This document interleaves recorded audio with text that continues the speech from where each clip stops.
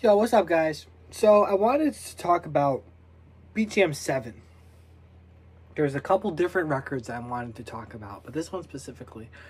So I made this album.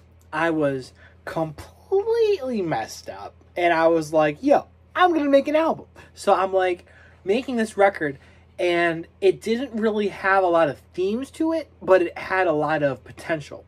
So what happened with each song was I make them and then I sang on them, and the singing was like the organic texture that it needed, but the actual music itself is kind of just very subtle. So when I made it, it's like the two of them blended together perfectly, and that's what made the album. So it's not one of my it's kind of like a medium album. Like, it's not like the best and it's not the worst. It's kind of just like right in the middle.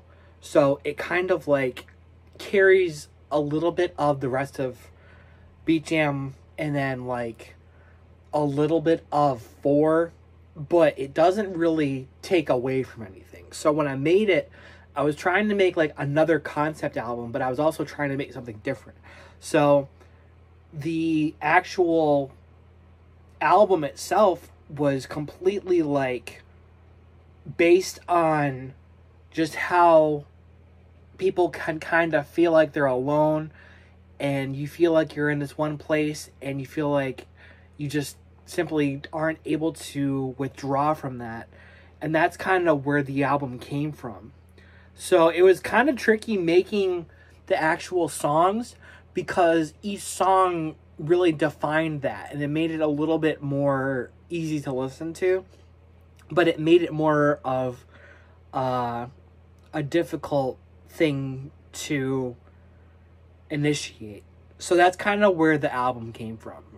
It was more like I made the songs, I recorded the songs, and then I tried to put them in a way that I thought would be efficient. Not efficient, but difficult. So I wanted to make it so you're listening to this album and you're feeling what you're feeling. And that is very important to me.